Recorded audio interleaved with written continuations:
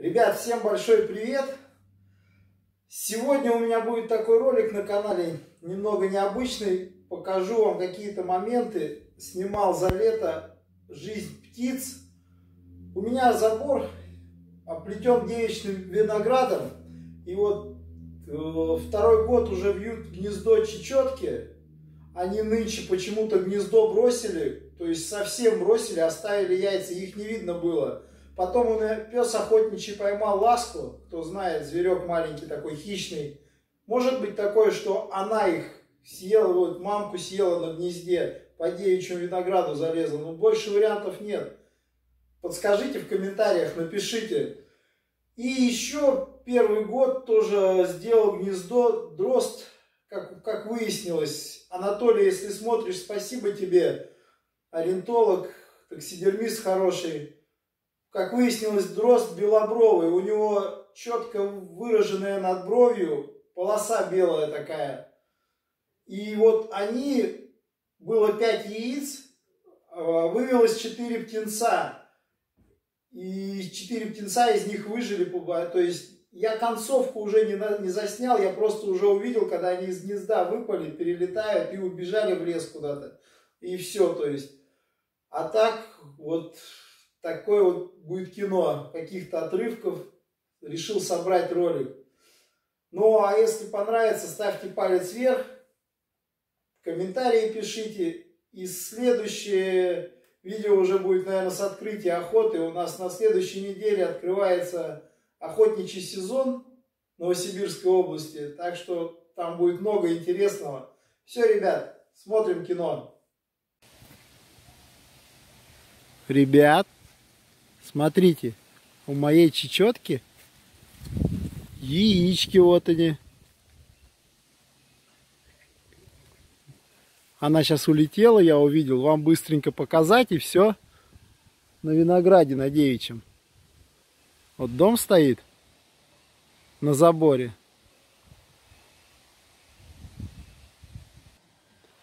А вот, друзья, я еще сегодня обнаружил еще одно гнездо.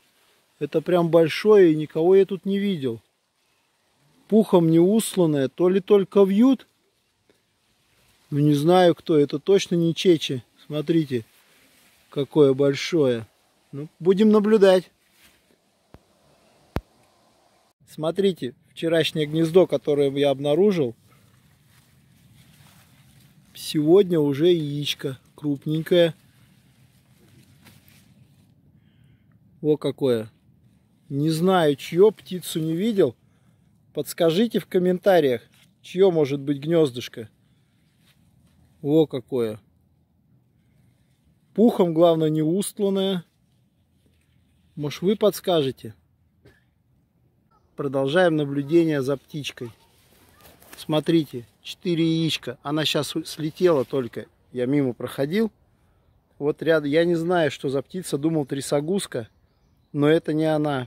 Но очень жаль, что у меня чечи уже 5 дней, 6 не появляются в гнезде. И 3 яйца так и лежит. Первый год такое. Раньше они всегда выводили и улетали. Смотрите. Я вам постараюсь ее показать. Ребят, сейчас пойдем попробуем, посмотрим птичку, что сидит на гнезде. Смотрите, какая красота после дождичка. Давайте пойдем, поглядим. Вон там она у нас сидит вдалеке на заборе из винограда.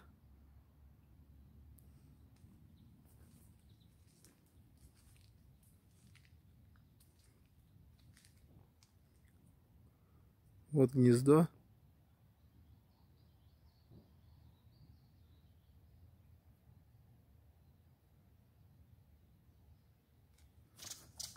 Вот полетела и села. Вот эта пугливая птичка. Чечки прям сидели как родные. Эх, в лесу красота. Вот гнездо. Слетело. Никак не могу я вам ее показать. Вот гнездышко. Прячется. Яички еще все лежат.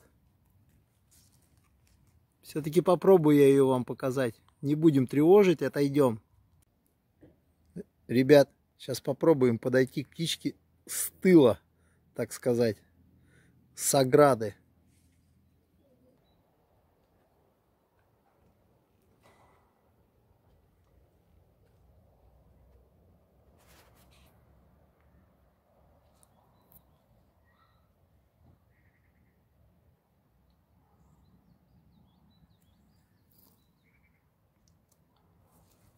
Вот она сидела, ребят. Не знаю, что за птица. Показал вам ее. Может, вы разберетесь. И попрыгала. Вниз слетела.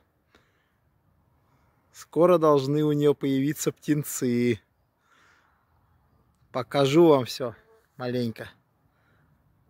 Ребят, продолжаем обзор птенцов после дождика. Мамка сейчас улетела, они вылупились. Сегодня первый день. Бедняжки. Намочила их. Я приехал, не успел, так бы, может, накрыл бы.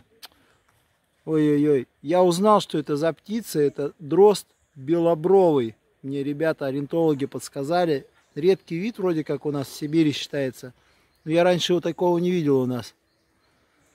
Ой, может быть, хоть выживут, елки-палки, такой ливень был. Будем наблюдать.